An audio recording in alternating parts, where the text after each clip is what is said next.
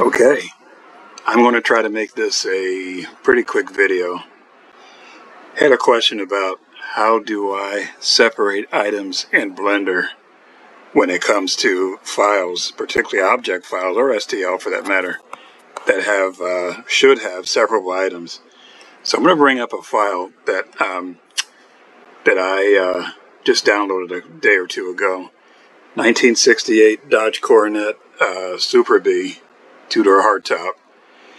And the Xbox app I'm using here to record this doesn't show every window. It shows the initial windows, but when you bring up files, it's a separate window that pops up. So in the video, that's not going to show up, but just the same, let's bring that file out here. So we're going to go to object mode here, object file, and let's see if I can find that. Okay, 1968. There we go. Now, the file showed up really big. I mean, it was huge. It practically filled up the entire screen when it showed up. So I scaled it. What you want to do is when you get a file, and that's for another video time, but there's a way to scale this in Blender so it comes out to be exactly 1/25th scale when the time comes to print it out. Okay, so on that note, what you want to do here, just real quick, is since this is an entire object is highlighted here, since it's a whole entire object, we're going to hit our tab key and we're going to go into edit mode. Once you go into edit mode, you see all the vertices and things happening here. Hit your P key, and right here where it says by loose parts, hit that. What that then does is separate everything in edit mode, and you want to go back to object mode, and now you can start to separate things out. So say I wanted to pick up this fender, okay, let's grab that, hit the G key, move it all around. If I want to grab the bumper, hit that, move it all around.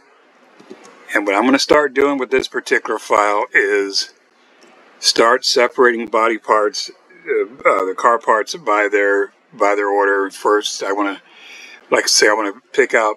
grab the front fender.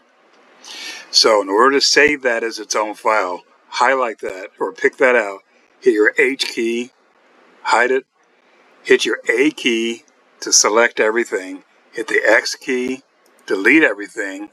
Now hit your AH key. We want just that in our scene and our scene alone for the time being. Okay? So I want to export that out, for example. And now I'm going to export it as a STL, just for example here. It won't be my ultimate way I'm doing this, but just for example. So we're going to go to export, STL, and I'm going to go to my Dodge file here, and I'm just going to call that Dodge Fender for the time being. It'll be a whole different file name I'll give this, but Dodge Fender. Okay. That's now exported. So say I need to recall this later on, all right? So let's just delete it. Get it out of here. Bring it back as an STL file. So I'm going to import it back in as an STL. Go back to my Dodge category, Dodge Fender. There we go. Notice that the surface changed just slightly. It's not quite as smooth. It's not bad at all, but not quite as smooth as it was when it was in the object mode. In the STL mode, you're going to see a slight bit of facetedness. If I go into the tab key here, let's get rid of these, turn this into quads. Hit your A or your Alt and your J key to get everything back to quads. And that's what the surface I'll be working with pretty much. I can make that a wee bit smoother, but for me personally, this is just right. So let's back up again. Let's recap. Let's go back to where we were ahead of time or before. Say I want to pick out a door or this whole entire rear clip here.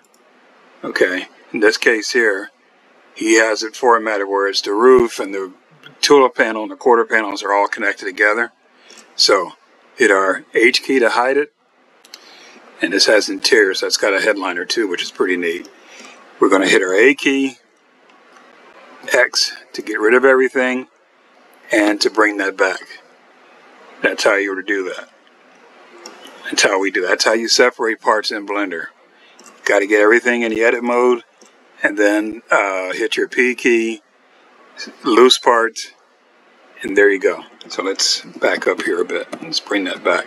Now, it's a very good idea to separate everything while the object or the subject you're working on is an object or .obj format.